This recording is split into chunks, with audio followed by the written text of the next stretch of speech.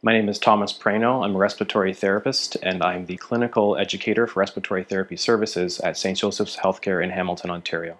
So the first part of this is going to be an overview because most of you have been introduced to the device. So I'm going to talk about a couple of things. So these are all of the typical things we use for monitoring at the bedside. Things that are continuous are vent parameters, lung mechanics like compliance, oximetry, capnography. If we have it in line, we have volumetric capnography. All of these things are done at the bedside. Blood gases are not continuous, but we can access them at any time if someone has an arterial line. So in terms of the non-invasive of them, most of them are partially invasive, meaning we have to have an endotracheal tube in the patient. Oximetry is not, obviously, non-invasive. However, capnography, again, it has to be in line with an endotracheal tube. And blood gases, of course, you're either poking or you have an indwelling catheter. All of them, however, are radiation-free. Every single one of these gives us a global picture of the patient, so we just know that something's wrong, but we don't know where something's wrong. So if someone's SATs dropped, we don't know if it's a right middle lobe collapse. When we do an x-ray and we see a full left whiteout or a full right whiteout, that tells us where the problem is, but at the bedside we have no idea with these numbers. So if we want to get regional information, we have to do a CT scan or a chest x-ray. And of course, chest x-ray can be done at the bedside. CT scan, we have to go on a bit of a trip, as Dave knows. So the reason why we want regional monitoring is because you can actually say, okay, well, my dorsal regions are not so good, or my right side is worse than my left is bad, or my right. So we can get this regional idea of where our problems are occurring in the lungs. And of course, a chest x-ray gives us similar information where we can say, okay, well, we have bilateral infiltrates, or we have the patient looks wet. We can make comments on x-rays in terms of regional changes that are going on, or if they're changing or getting better. And what the PulmoVista device that we have does is gives us regional information. It is continuous, it's at the bedside, it's non-invasive, and it's radiation-free, which that's the only difference between the CT scan and the chest x-ray between these regional devices. So one of the things that we've actually been able to do at the bedside with our patients that are not breathing spontaneously is assessing whether or not, when we apply higher pressures to ventilate them, to try and recruit them, whether or not they open up or whether they don't. So if they're a recruiter or a non-recruiter. So this is a patient on 5 centimeters of water and 45, and notice how there's no difference. So this person, recruitment maneuvers are doing nothing. In this patient, 5 versus 45, you can see that there is actually recruitment. This is recruiter versus non-recruiter. You also have recruitment potential. So some people will recruit a lot, a little bit, or not at all. So there's different varying degrees of it. And we don't really know if we're just recruiting at the bedside, we don't know whether or not they're actually popping anything open. Because if the SATs drop when you're doing a recruitment maneuver, that actually usually happens when areas of the lung pop open that haven't been ventilated or perfused for a while. So your SATs going down is usually not an indication that they're not recruiting. It's when your blood pressure goes down that you start to worry about it. So you shouldn't stop a recruitment maneuver if SATs start to drop. This is why most guidelines in terms of studies say recruit on 100%. And some people say, well, if I put them on 100%, it's going to make it look like the recruitment maneuver is working. It's like, actually, if the recruitment maneuver works, you may desaturate. So this is to try and prevent that desaturation. That's why we should do it on 100%. It was a confusing thing with the oscillate trial. Members like, why are we putting up to 100 during recruitment? That's why, because if lungs do start to recruit, usually the SATs will drop. So you put them on 100 and then you watch your blood pressure. Make sure that that stays stable. One of the studies that I like to reference when I talk about recruitment pressures, and this is why our policy, we use that pressure control style recruitment that will go all the way up to 50, is that less than 50% in this study. So they looked at 24 patients doing an aggressive form of recruitment maneuver. Less than half of them actually recruited with a pressure of 40. And then you can see between 10 and 20% recruited with pressures of 45. Around close to 10% needed 50 centimeters of water. More than that required 55. And again, back up to about 15% of patients only recruited when they reached 60 centimeters of water. We don't go higher than this in our policy. 2 patients that did get pneumos were in this range. Now they developed the pneumos days later, but maybe there was some injury done during the maneuver that just caught up with them a couple days later. It's hard to tell. We can't say it was cause and effect, but all we know is that we stop here in our policy. In a more recent study, so that this group has been doing studies with these recruitment maneuvers for a while. So in 2012, this was published. This is 6 years after that other information, where they have patients at baseline, and then you can see they increase the PEEP to 20, and they use a pressure control of 15 centimeters of water, which is part of our policy. They increase the PEEP by 5. We start at 25. And then we go to 30. They went straight up to 35 and then right up to 45. They were going up to 60, whereas if we're going to 50, we'll go a little slower. So we usually go 25, 30, 35. And then what they did in this study is they actually went to 25 and did a CT scan. 20 did a CT scan. 15 did a CT scan. Does that sound like a fun day for you? Even if you were waiting in the CT scan, like, yeah. So this is research. This is not practical. This is what, but what does this tell you? It tells you regional information, whether or not the patient is recruitable, partially recruitable. This is the information that they're gathering. And this is one of the purposes and one of the benefits to EIT that we're actually finding. And I'm going to give you a case example of us doing this and seeing what happens in the lung without having to do a CT scan. So that's what's cool. But this is our policy, right? 25 and 15, 30 and 15, 35 and 15. In terms of how long you do it, if I put an esophageal balloon in someone and I know their pleural pressures are close to 30, I might start here and I know I'm going to go to here, so I might only do that for 30 seconds. But I think in our policy it says 1 to 2 minutes if they tolerate it. So it's up to your comfort level. If I know I'm going to be up here, I might start here, maybe a couple of breaths, then turn it to here, and then I want to get this and I want to use this pressure for a longer period of time. And in the one example, we did this and she started to recruit and we just kind of left it there for about 10 minutes.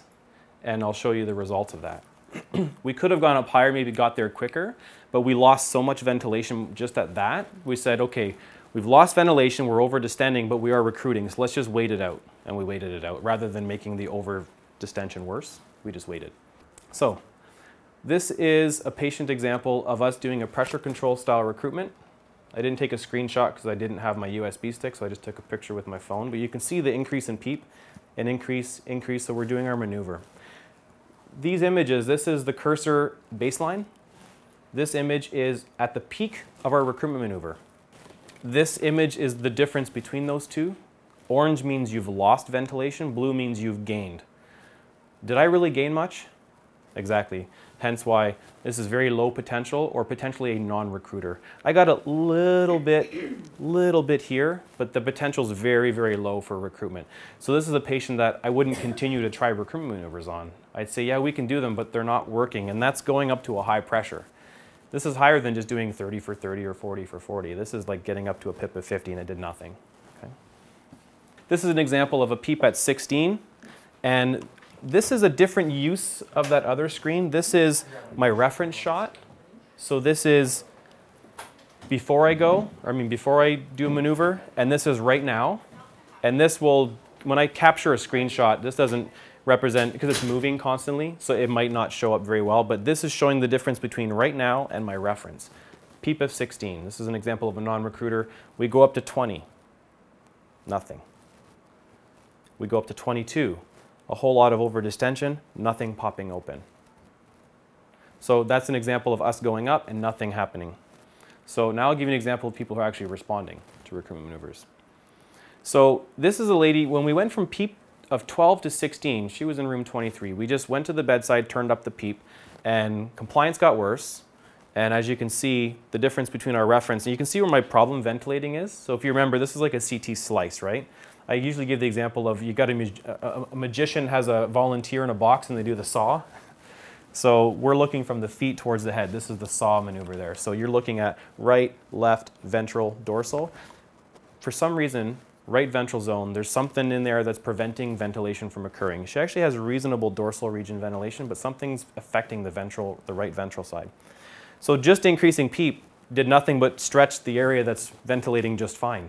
This is why her compliance went down. We put a balloon in her and found her pleural pressures to be 20. So we know that means we got to go to PEEP of 20. So first we did a recruitment maneuver and then went to 20. Now, after doing that, we're not over distending the area. Again, this is our reference. We've popped open this area and now we're ventilating it. And we left it on, this is at 11:11. We left it on her and this is at 4:04. So we left it on for a good number of hours, and you can see how stable it was, that it remained open for that period of time. So using the esophageal guided pressure, again, just standing at the bedside and playing around, we put the balloon in, we're like, okay, but when we put the balloon in, we went to 20, but The patient, interestingly enough, didn't improve immediately. Sats didn't go up immediately, tidal volumes didn't improve immediately, but EIT told us that it worked, so we left it. Whereas if you just go up and nothing magical happens, you can keep it up, but you're like, maybe it's safer to go down, I don't know. And that's one of the the limitations of esophageal pressure, is that it's a catheter sitting right here. I have no idea where it's affecting my ventilation. We set the PEEP properly, but we don't know if it's popping anything open. So how many of you put a balloon in and it didn't make a difference after we turned the PEEP up or down? This told us that, yeah, this worked and it popped open. And it wasn't until about 5 hours later that we started weaning down her pressure control, weaning down her effort. Like, it was very slow to occur. It wasn't this immediate aha moment where the Sats just magically occurred, which I've seen before, where we've adjusted PEEP and just Sats start getting better. It was a bit slower with her, but we could see how stable it was and how she got better over time. So take-home points with her: increasing PEEP alone did not recruit the lung. It seemed only to worsen ventilation on the left side. However, setting appropriate PEEP resulted in recruitment and sustained improvements over time, and we were able to lower driving pressure from 20 to 16 and lower her FO2 requirements. So here is a case post-op admission to ICU. This lady was in bed 9. She had a drainage of a subphrenic abscess. Her abdomen was left open and because they saw some ischemic bowels. She went back 2 days later to remove 45 centimeters of bowel, and then 72 hours post-OR, just unstable. RT's constantly getting called to the room for spontaneous desats. You'd get her settled. She'd be anywhere between 70 and 80% typically. On this day, she was on 60, and we were like, okay, she's doing good. But you can see her PF ratio is not good. It's 108. We're like, that was like the best she had been. But they wanted to bronch her because we put EIT on. Oh, by the way, they had been doing some recruitment maneuvers, 35 for 30. I think the physician that was on just wanted to play it safe. And fair enough, some patients, if they're unstable, you don't know if they're going to tolerate it, and you have no visual guidance, right? So we had visual guidance with her. So we threw it on. This is her baseline. So they bronched her because they wanted to see if we could open up, maybe there was something blocking her left dorsal region that they could then, improve upon by bronching her. We did the recruitment maneuver. So this is PEEP at 12. We started turning up the PEEP. We tried something funky here. And this is the patient that I said, once we got to a PEEP at 25, we noticed it started to recruit. And we just said, okay, well, let's just wait a minute. Because if you look at the shape of this, see how it's going up? That means like the bottom part of this graph is going up. That means over time, your end-expiratory lung impedance is actually improving, which means you're getting more and more volume in your lung at end exhalation. So as we increase the PEEP, you can see over time she recruited. But was I getting benefit everywhere? No, that orange means I've lost a ton of ventilation where I had ventilation, but I've gained where I didn't have it. So once we opened up, this was the result. But would I keep my patient on a PEEP at 25? I probably have more loss than gain, meaning I'm going to have maybe a little bit better oxygenation because I popped this open, but I'm not going to have better ventilation. So we dropped the PEEP down to 20 and gained back. So this is almost like that study. They went from recruitment and then down to 20. We gained back that area that we lost, but I didn't lose the area that I had gained. And see how round the image still is. And this white, by the way, is the maximum point of inspiration, which does not mean bad or good, but I usually make the joke that it's kind of like cream cheese on a bagel. You want it evenly spread. You don't just want a big blob over on one side of it. So you want this to be relatively evenly distributed, whereas prior it was just this big blotch of white up here. Now it's evenly distributing over here. We have more blue here, which we didn't have before, but the white hasn't quite distributed. So this was day 1, and that was PEEP of 25 to 20. We looked at 20 over time to see if it was stable.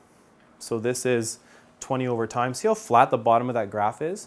And I've put the cursor here and then at the end, and you can see I've got no loss. So 20 was stable. I went to 18.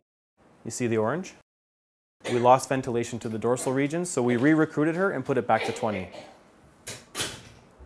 By the end of the day, she was still on a high driving pressure. We had her PEEP at 20, and we were weaning her FO2 to 45, and her PF ratio was 100 higher by the end of the day.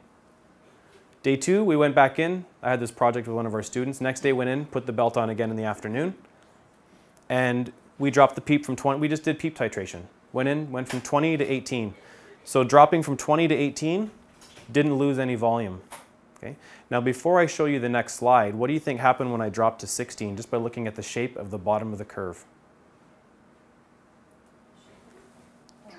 not the curve, sorry, the bar here, the graph here. See how it's sloping downwards? So when we dropped her to 16, we observed this, we observed that, and, oh sorry, this is 18 over time. It seems a little bit of a slope, but it was stable. But once we got to 16, we noticed that we were losing dorsal region ventilation again. But you can visually see the slope. So that just means that over time, the PEEP is not stable enough to maintain your end-expiratory lung volume, so it starts to go down and down and down. And then we lost, over time, lost ventilation to that area. So by this day, she's on a driving pressure of 14 now, PEEP of 18, FiO2 of 35. Now her PF ratio is 351. They weren't called back to the room at all. The patient had 2.8 liters of fluid diuresed over the next 24 hours, which is a lot. We've seen more and not had magical results, but for this lady, what happened next will, you can't wait to see what happened next. So we put the belt on, and we put it, by the way, in the exact same position every day, because you can put a belt on someone like this, and if you put it really low, it might look like that, because the heart's here, and you're just capturing the tip of the lungs, the dorsal regions. We put it in the exact same position every day. So we knew we were finding, our findings were just abnormal, different. And this is when we realized that when PEEP is too high, it just sticks up in the ventral zones. So this patient was breathing spontaneous now. So when they take a breath in, where's the air going to go? It's not going to go in the ventral regions because they have too much PEEP there. So it only ventilates in the dorsal regions. So we looked at that and we said, I think her PEEP is too high. And we did this PEEP titration next, and it wasn't until after that I went to the nurse and I'm like, did anything, anything happen in the last 24 hours? She's like, well, I'm like, she's on dialysis. Did we actually get fluid off? Oh yeah, almost 3 liters. So I looked it up and it was 2.8 liters, which was more than double what she had gotten the days prior to that. So we reached that threshold where now fluid was impacting the ability for us to maintain an open lung. So we went from 18 all the way down to 8, just to save you the boring, going all the way down, no loss. And look, all I did is start gaining ventilation to that area. When we went to PEEP of 6, then we started to lose a bit there, but we still gained. So to me, when I see just as much gain as I see loss, it could be a redistribution. We actually left her on 6 because we were shocked at how aggressively, by the way, this was in 30 minutes. I mean, how aggressive have you been PEEP? I would never go from 18 to 6 in one shift, ever. Now, I would have loved to have a balloon in this lady, but this just showed us that we could be as aggressive at the bedside monitoring as we want to be with this and seeing the impact immediately. So ventilator settings by the end of that day, driving pressure of 14, PEEP 6, 30%, and PF ratio still maintained at 373. And again, no desaturation episodes. So in summary, using multiple tools to monitor the patient will give you a big picture, but mostly the global picture, right? It doesn't tell us where problems are happening, but one tool does not provide every aspect of it. And of course, using all these tools, and especially using, it's just another monitor. We have ICU monitor, we have event monitor, it's just another monitor. It's not something that's going to fix your patient. You have to be willing to do something to your patient, but you have another monitor now. It's like VCO2, once you start using that, it's kind of cool. It's another thing to monitor. Well, now we can monitor ventilation in the lungs, which is really cool. So there should be a paradigm shift away from generalized approaches to mechanical ventilation, which this line is more for the hospitals that I go and I give this talk to who aren't doing this. This is what we do here. We individualize patients. We've been using transpulmonary pressure. And this is just, again, another monitoring tool for us to do it.